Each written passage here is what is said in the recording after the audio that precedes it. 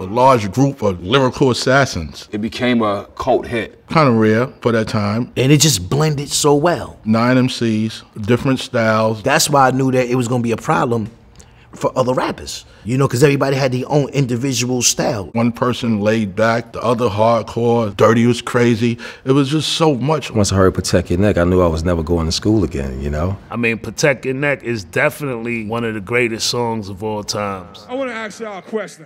Who is the #1 best set-off MC in the game? Inspector who? Motherfucking right.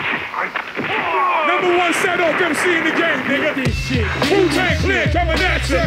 Get this shit. First to set it off. What's his name? Come on. Like smoking Joe Frazier, the Hellraiser, raising hell with the flavor. How I got to be first on every song was just I was prepared. I'm there. When the beat is on and rocking, I'm doing what I gotta do. You know, that's how Protect Your Neck was born. Smoke on the mic like Smoking Joe Frazier is just a freestyle.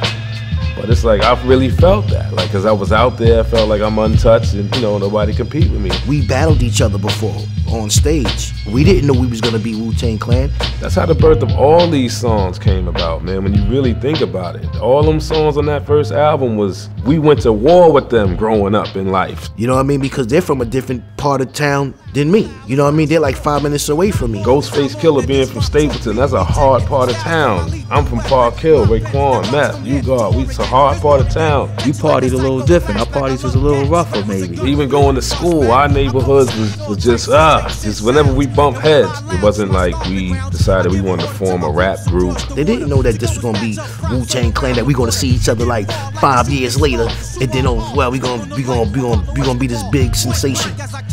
Nah. So on Protect Your Neck, where I say, chill with the feedback. So feedback means beefing and fighting. I said, chill with the feedback. Black, we don't need that.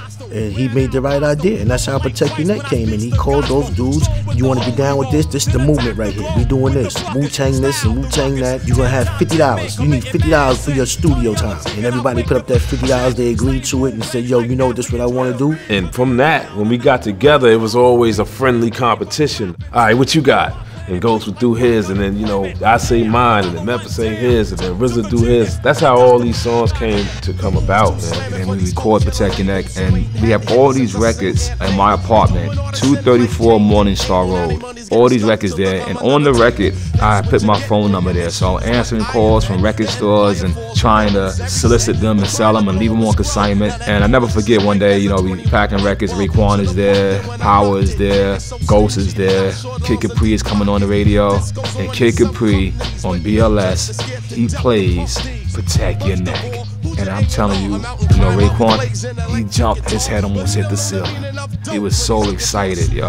And that joy that I saw him display right there just filled me. And it was like, we felt like, oh wow. Because Kid Capri is one of the top DJs at the time, right? He just played our record on the radio. It's real now, and we never turned back from that point. Until we first heard our record on the radio, Protect Your Neck, oh, it was over. That first single, Protect Your Neck, when it came out in New York City and became a co-hit, it gave everybody in the crew the chance to believe and to know and accept that this outlet and this path was good for us.